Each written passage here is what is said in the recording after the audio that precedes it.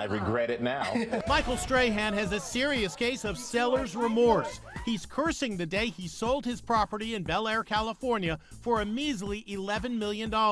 Why? Because the land is now the site of the most expensive home in America, listed for $250 million. I've been in that home. Really? That used to be my lot. I sold a developer that lot. Are you kidding me? And I regret it now.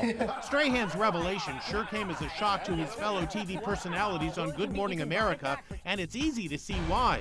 The 38,000 square foot compound is getting all sorts of national attention for its astonishing luxury, including a 40-seat movie theater, 4-lane bowling alley, and a $30 million car collection. Check out this sweet feature, a candy room.